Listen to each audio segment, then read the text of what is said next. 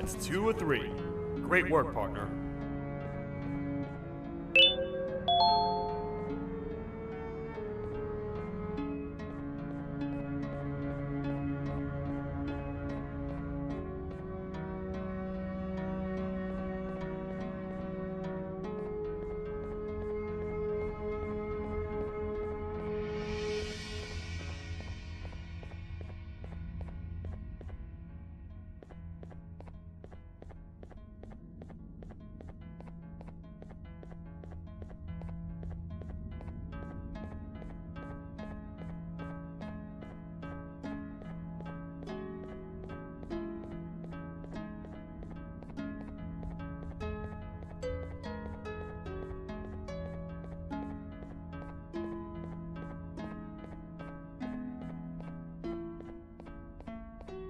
This is the first entry to what I will refer to as the Toadster Archives, where all information gathered about criminals will be recorded.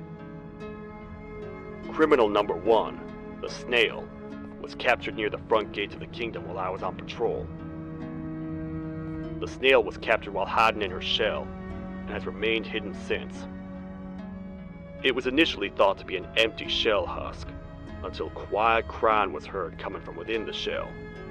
All attempts to convince the snail to leave her shell have failed.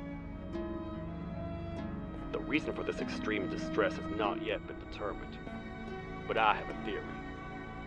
This criminal ain't from around here, so it's possible that this foreign hostile environment is what's causing this unnatural behavior. More updates soon.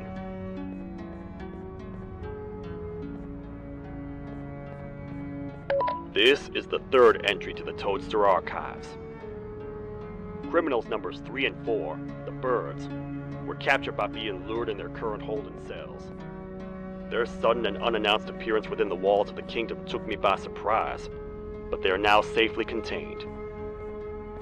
They seem to be very territorial, as they did not exhibit any hostile behavior as long as I kept my distance from their cell. It also seems that they were frantically looking for something, although I'm not sure what exactly. Since containment, they've remained completely still. I think they might be trying to trick me into getting in to check on it. I'm not falling for that. More updates soon.